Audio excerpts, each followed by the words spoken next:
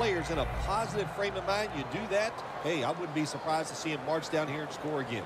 Cunningham's back in shotgun formation. Scans the field. Tough catch on his way. Nobody was going to catch him there.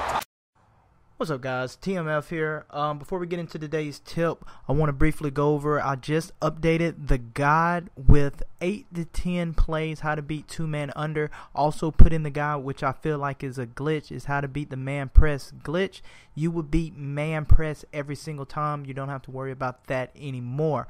Everyone that purchased my guide should have access to these 8 to 10 new plays in the guide. Now, in today's tip, I'm going to show everyone how to bomb deep on 2-man under.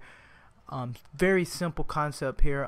Practicing with the Ravens, so you don't have to use, obviously going to be using Perriman here, but you can use someone just as quick. Cook should do pretty well. 95, 96 speed is preferably the lowest. Now, here the play we're coming out in the gun tray open out of the Kansas City playbook, and the play is KC comebacks, and we're just going to come out in quarters 2-man under. This is what everyone runs online nowadays,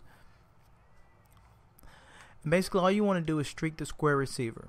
That's it. That's how you want to get this X receiver wide open down the field. Now, one more thing, if you want to do one more adjustment, is to slant in the R1 receiver and motion him a few steps to the inside and hike the ball. This will create an unbumpable route as well underneath.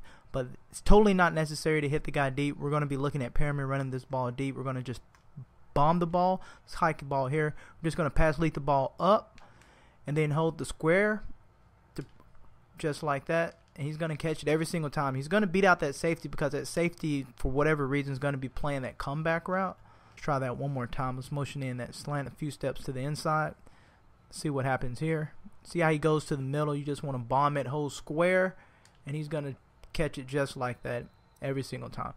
And like I said, I use this late situation. If your person's just constantly playing this, you can slant in, motion slant, have the slant wide open. You want to just lob the ball if the coverage is tight like that, and he'll catch it.